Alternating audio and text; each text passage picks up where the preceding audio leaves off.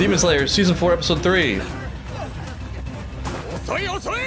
Move it, you meat shields. Nice of Uzui to take time away from banging his hot wives to do some actual work.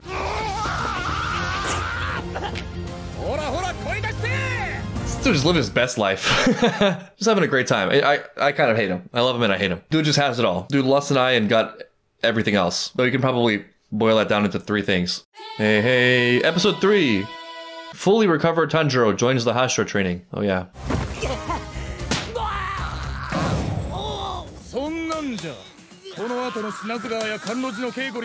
Wow, if this is level 1. You'll be thankful. You'll be thankful one day when you're not a meat shield. I mean, you should be thankful now that you're getting any training at all. Old friends reunited. There is just no replacement for the bond they have after what they've been through. Nothing can come close. Oh yeah, I feel so sorry for you. You poor man.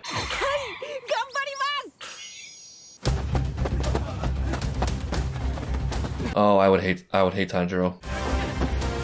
With the rocks. Overachiever. And he's having a great time. He just loves it. Other people's pain is Tanjiro's pleasure. On the bright side, for these meat shields, food is never going to taste any better. All of us were pretty invaluable, I think. Biceps really coming in. Ah, damn, even food is a drill. Don't drop it this time. I'm never getting over that Udon incident. Are they gonna work after this? On the plus side, you all have the exact same amazing abs. Look at this dude. Oh, why? Why? All of you are dead. Why would you do it to yourself? That Night Patrol not looking so great anymore. Oh wow. Wow, this is anime history. Really... Wait a minute. This is a fake out. Whoops. Another cute little cricket guy? Wait, is it the same one? I thought he died. Am I crazy or is it the same slimy little dude from season 3? Oh, I thought it was a little dude pushing a ball, but it's just his eye.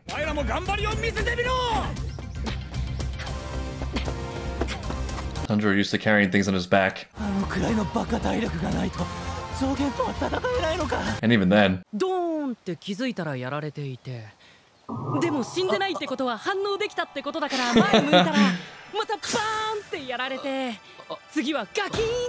are you thinking their career choices?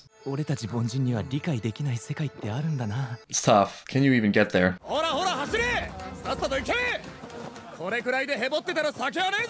Admittedly, that's fair. Yeah, I'll bet he is. There's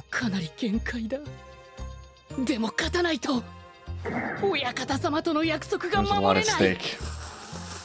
Little did he realize he was already successful at this point. And Tanjiro came up with this plan too. And he said it out loud.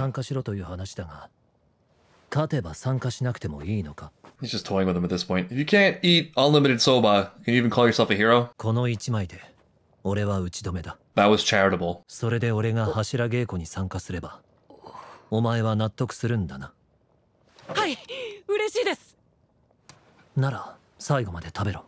He's just torturing him. He's just enjoying this. Push through it. Wow, this is the closest I've seen Tanjiro come to defeat. It's the revenge of the noodles that he wasted in season 1. These two are a really cool dynamic for reasons I can't explain.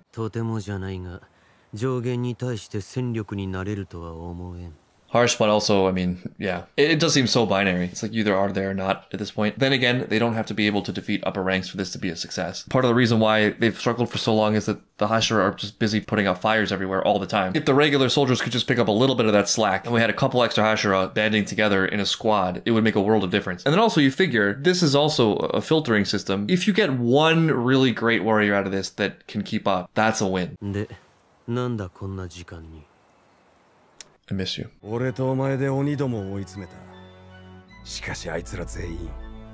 don't think they know how lucky they are. They could have just gotten swallowed up and eliminated. And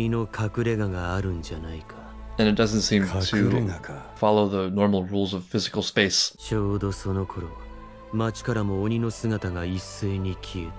Yeah, it seems like wishful thinking to believe they're being idle. Careful what you wish for.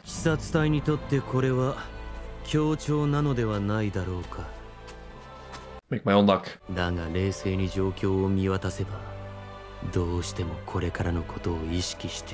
They can all feel it too. They're just terrified. Yeah, it's the eye of the storm. Do what you can for now.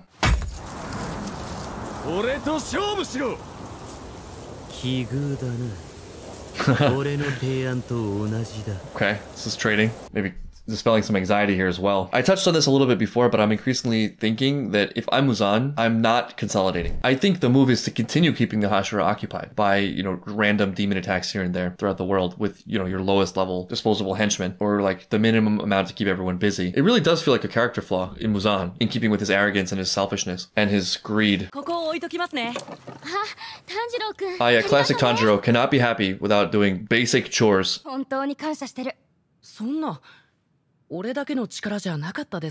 It really wasn't.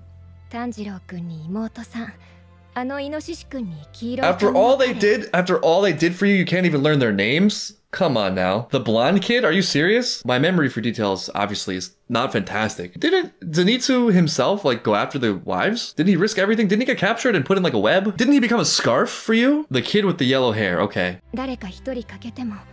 That's what I was saying, yeah.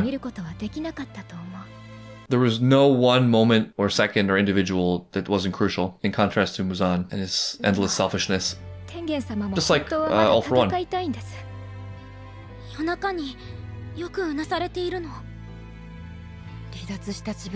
Alright, this is a little more there than I thought. He didn't just F off to bang his hot wives. Yeah, I guess if you have that level of dedication and conscientiousness and vision that Uzui obviously has, that would eat at you, right? There is no real walking off into the sunset. There is the glorious conclusion of arcs if you're lucky, which then just leads to a whole new arc starting. There is no like, I did it, I'm done moment that lasts forever, which I think initially might sound defeating, like, oh, like there's no end, but I think there's a gift in that as well. And also I think there is a way you can make it in a certain sense if you found something that means that much to you, that is that kind of spiritual enterprise for yourself, that is contributory, that builds, that is fulfilling in some of the bigger ways life can be fulfilling, but it's in the present progressive, like it's the doing of the thing. It's an endless pursuit. There's always more to be done. That is a kind of making it in that sense. But you don't want to have no quests, right? You don't want to have no arc, no endeavor. Nominally, this is a physical training arc, but what it's turning into is Tanjiro venturing into the depths of all the Hashira's souls. It's an emotional quest for the resolve.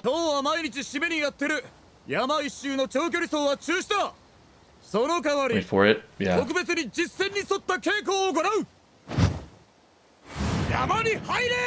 First do the same lap that I just cancelled. I'm having My Hero Academia Forest Training Arc flashbacks. You were right to be terrified. Oh, that's interesting. Tanjiro Tengen. I mean, that's really all it is. It really is just Tanjiro Tengen. Meat shield number 1, gone. All in all, a fairly accurate testing exercise given what we've seen about real life. Your job is to meat shield it until Tanjiro shows up. Totally invisible. You can't smell him? Oh wow. How does he mask the smell? Oh, Tanjiro leading. Nice. Even the wind impact. Yeah, reminder that we're not Hashira yet. Let's become a spectator event as opposed to a training exercise. He's there. He's on the path.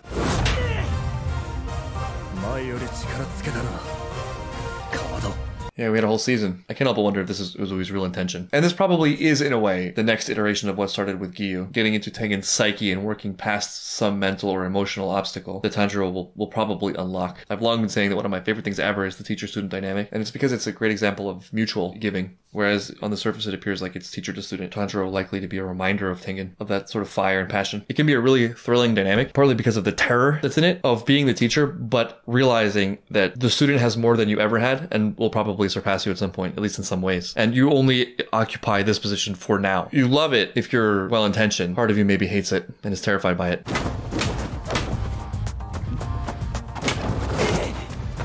There you go, there you go. They're getting into it. They're in there, they're there. They're not getting one-shotted. That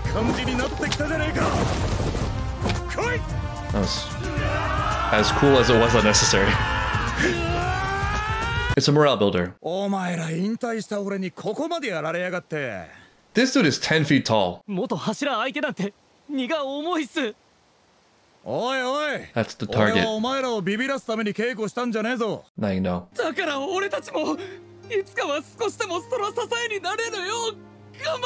The target, the ante has been raised on the target. It was surviving laps around mountains. Now it's Tanjiro and the Hashira. You were right to cry.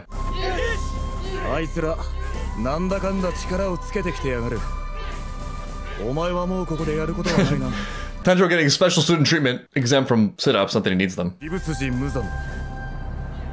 Upper rank. He just makes them. Uzan can make upper rank demons more easily than they can make Hashira. It speaks really well of all of them that they don't absolutely detest him. Their hearts are in the right place. I guess at this point everyone who isn't that has dropped out. Or maybe Uzui just killed them deliberately.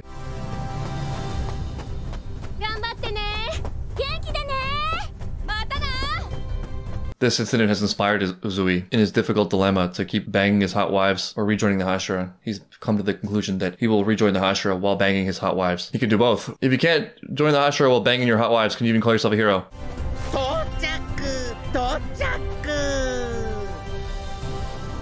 I wonder who's going to be the hardest challenge for Tanjiro in this whole training quest. They're all kind of having parallel experiences here. This should be interesting too. Oh, that was brutal. No mercy. That would make him an upper rank demon. I don't know why this comes to mind, but I kind of want to see Tanjiro struggle a little bit. I mean, he's got this great unbeatable spirit. That's part of what makes his character admirable and inspiring. But surely there's got to be something that blindsides him, right? I mean, maybe not. I just think that would be interesting.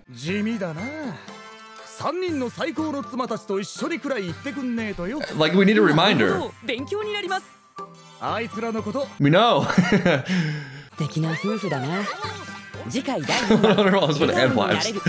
That was a sentence that Tanjiro made. I love how I talked about his 3 wives the whole episode, only for Tengen to appear in the Taisho Area Secret to talk about his 3 wives. It's good because I had forgotten for a second that Tengen had 3 wives. Not sure if the show has adequately established how many wives Tengen has. What was it? 3?